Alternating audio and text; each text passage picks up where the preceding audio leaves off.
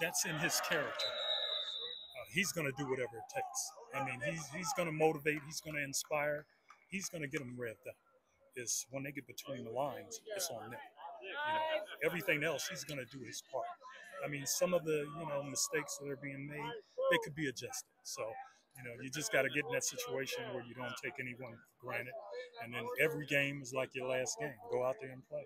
I mean, it's it's a little bit different now than before. And the different rules and the different things that they didn't have them back in the day. So guys are constantly thinking.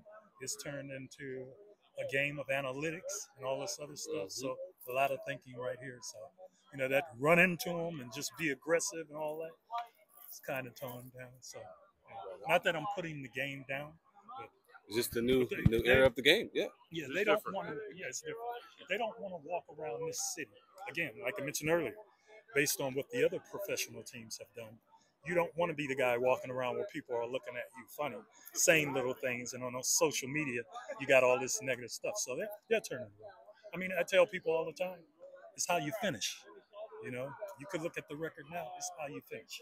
Exactly. And lastly, any pointers for Ron? He's going to be running the 40s.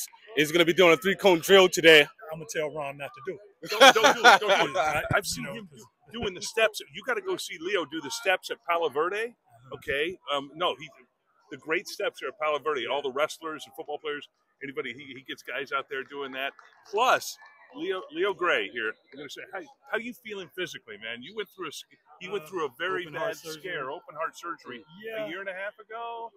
Maybe about 3 years ago. 3 years ago. Time flies. Yeah, okay. It does. How are you feeling physically?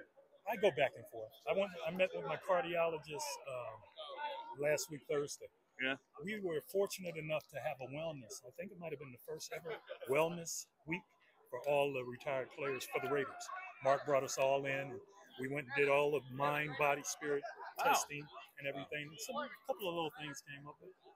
I'm 67, so we nearly lost you. Yeah. No, we nearly lost you. Yeah, we nearly lost him. It was touch and go. Your wife called me. He wasn't ready. He said, "Don't he bring wasn't him up ready. here yet." Leo's got work to do Yeah, down here.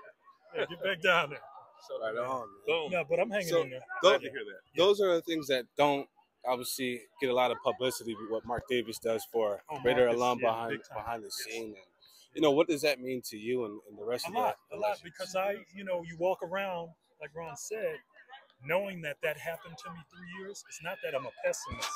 I'm very optimistic, but you still got it in the back of your head. Yeah. Can it happen again?